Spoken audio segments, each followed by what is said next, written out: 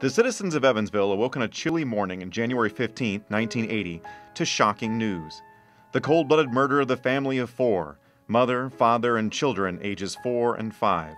Police initially had no suspects. We have no concrete leads on suspects at this time. We're still in the process of checking the area of these two crimes for any physical evidence that may be there.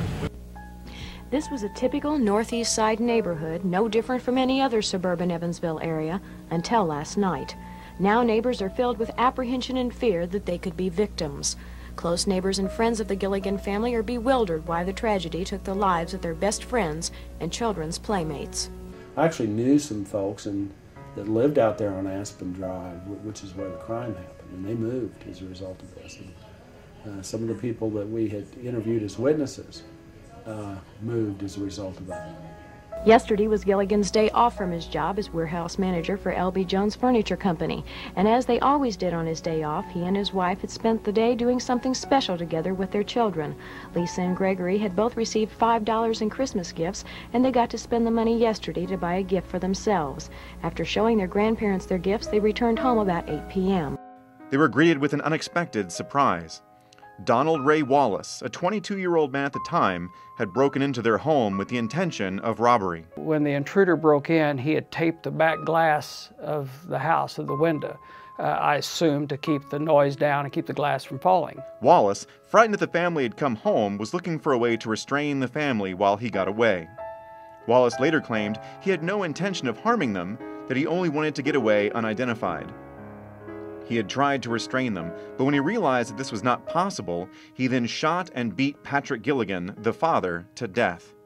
He then shot Teresa twice and then their children, 5-year-old Lisa and 4-year-old Gregory. Wallace's explanation for shooting the children was that he didn't want the children to grow up without parents or living with the trauma of watching their parents being killed.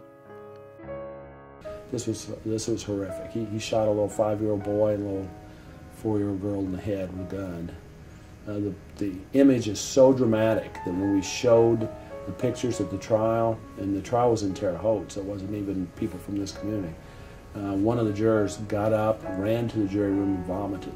That's how horrific those pictures were. And it's a terrible, terrible crime. And he just did it for no reason. Leaving the family's bodies in their house, he escaped.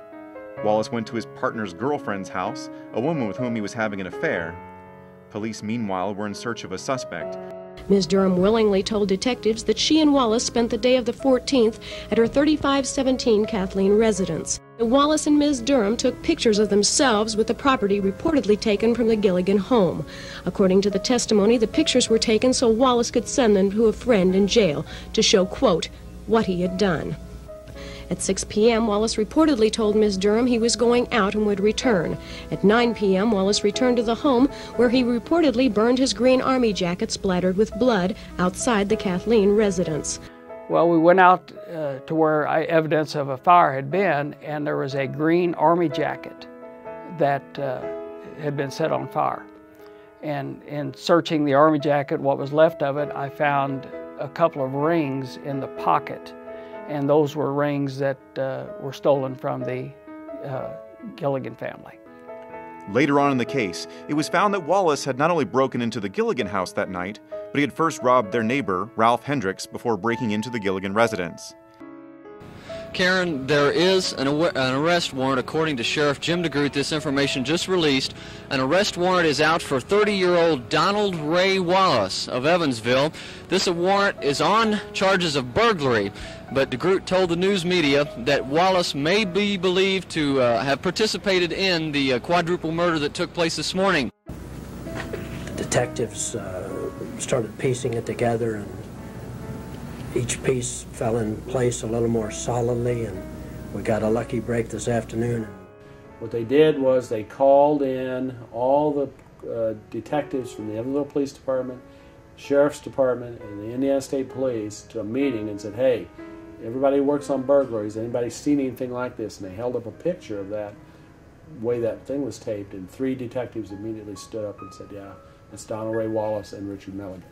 Right before we got ready to leave the office, we had a phone call, And it was actually, it was the coach at Wright's, Bob Ashworth. And I don't remember who answered the phone, but he said that he was out walking his dog, and he said he saw someone go into a window of a house. He said, I'm not sure which house it was one of two houses. We met with Mr. Ashworth, and he pointed out the house that he thought it was. And we knock on the door, and an elderly lady answered, and we asked her if anyone lived upstairs, and she said no. And we said, well, a neighbor thinks he saw somebody go upstairs. And it was almost humorous. She says, well, get him out. I don't want him up there.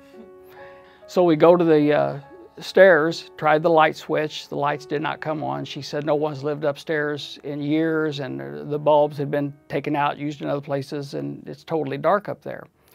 So my partner hollered upstairs, we know you're up there, come to the top of the stairs. And no one responded to that. And he hollered again, we know you're up there. If you don't come down, we're coming up after you. Still got no response. And we started to take a step up the stairs, and I said, just a minute, John. I says, we're going to assume that you're armed, and you can rest assured we are. And with that, I jacked a shell in a shotgun. And when someone said, just a second, we kind of looked at each other and said, there is somebody up there, because we really didn't know. And we told him, we said, come to the top of the stairs. We had him pull up his shirt so we could see there's nothing in the waistband of his pants, turn around. And we still didn't know who it was, had no idea who it was. And we had him walk down the stairs backwards with his hands over his head. And I asked him, I said, what's your name? He said, Richard Milligan. Well, when he said Richard Milligan, John and I both looked at each other. Richard Milligan is Donald Wallace's running mate. Richard Milligan is in jail. So we knew then. So I said, okay, Richard, I said, we're gonna cuff you, and we're gonna talk to you for a minute. And I put the cuffs on him, and he said, am I under arrest? He said, yes. And I said, yes. He said, what for? I said, 4 counts of murder. And with that, it was just like the life went out of his body. He said, if I had known you knew who I was, this wouldn't have played out this way. Wallace was raised by neglectful parents and was in counseling by age 10. A counselor warned about serious emotional problems which are expressed in hostile, aggressive behavior. His parents, Donald and Patricia, were divorced when he was 4, and he spent most of his childhood living between parents. The welfare department or somebody, somehow she got him taken away from him, and they gave him to his grandmother, I think it was. And that's when he was in his teen years, and that's when he got getting in all kinds of trouble and everything like that. By the time he was 12, he had been expelled from school, spent time in a home for boys, and later the State Youth Reformatory at Rockville. After being proven guilty with an overwhelming amount of evidence, he was sentenced to death. Wallace thought it was unfair that the court failed to consider his health problems when going into trial. He'd been found incompetent to stand trial, and so we were looking for a way to get another hearing to convince the judge that he was faking, because he was faking. Later, Stan Levko, the prosecutor in the case, said he was told Wallace had a near-genius IQ. As the case went to trial, it was proved that Wallace falsely convinced the psychiatrist of his own insanity. He was an intelligent man with wasted potential, as many have described him. Wallace tried many times to appeal his case while waiting his death sentence to be carried out. His appeals were repeatedly denied, but he was granted multiple stays of execution. One of his arguments for appeal was that he believed his death sentence was unconstitutional because it was based on an invalid circumstantial evidence. He did not think the court should have taken his previous violent criminal record into account. After a long 25 years of attempted appeals to various courts, Wallace's final appeal was denied by the Indiana Supreme Court, and the final date of Wallace's execution was set. On March 10, 2005, Wallace, then age 47, was executed at the Indiana State Prison in Michigan City. Wallace's last words to his family members and friends were, "I hope everyone can find peace with this." His attorney stated that Wallace, after being on death row for over 23 years, only wished for peace for everyone affected by the murders. Although Ronald Ray Wallace was adjudicated as schizophrenic, no one will fully understand his reasoning behind the sudden and violent murder of the Gilligan family that night of January 14, 1980. I mean, this is absolutely a family's worst nightmare. You go out with your your husband and wife, or your kids, you go out somewhere and then you come home, it's dark, and you walk into your own home and boom, there's a burglar and kills you, kills your family. Wallace was ultimately executed after 23 years on death row, and even though he was executed in 2005, this tragedy will never be forgotten in the hearts of the citizens of Evansville.